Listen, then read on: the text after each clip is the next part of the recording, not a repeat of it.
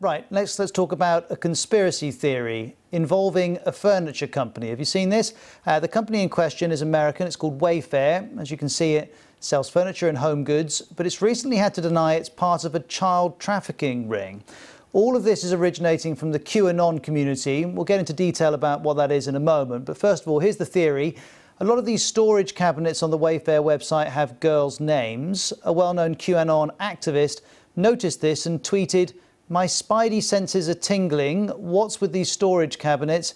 Extremely high prices, all listed with girls' names and identical units selling for different amounts."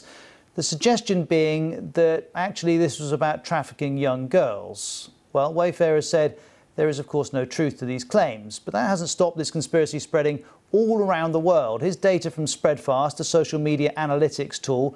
It shows the global searches for the term Wayfair, mostly in the US, but a huge amount of interest in Turkey and the UK too. The term's generated 4.4 million engagements on Instagram and has spread rapidly on public groups and pages on Facebook too, resulting in more than 12,000 posts and nearly 1 million direct engagements.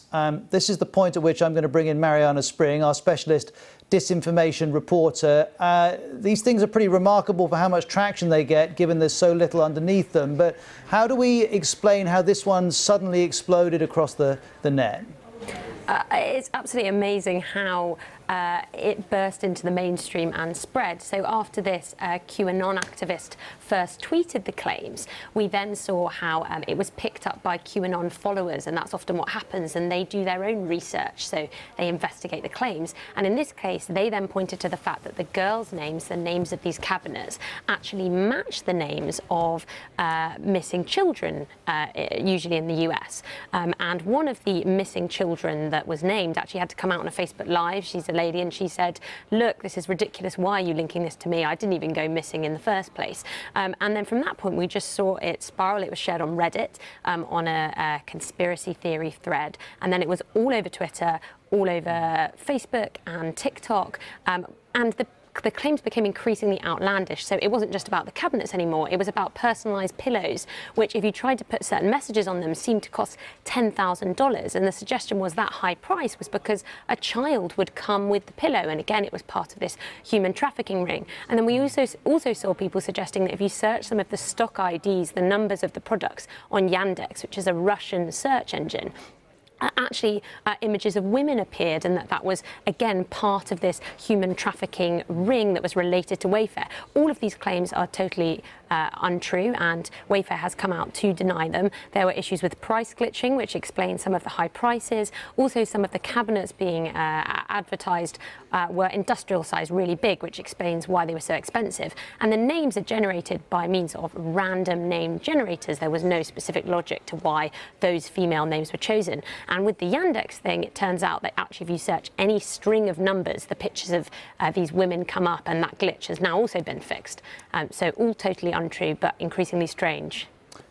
Increasingly strange, no specific logic, two useful phrases when covering this story. Listen, I was mentioning the QAnon community. Let's just dig into a little about that. This article goes into more detail. Essentially, this is made up of people who believe an anonymous internet user who calls him or herself Q is a government official leaving online clues about a plot by the supposed deep state to topple Donald Trump. That deep state's made up of Washington elites who are also engaged in paedophilia, child trafficking and a number of other things. Needless to say, there's no actual factual basis to any of this. This started as a fairly niche affair in a small part of the internet, but it's gone pretty mainstream. This New York Times article sums it up. The QAnon candidates are here. Trump has paved their way.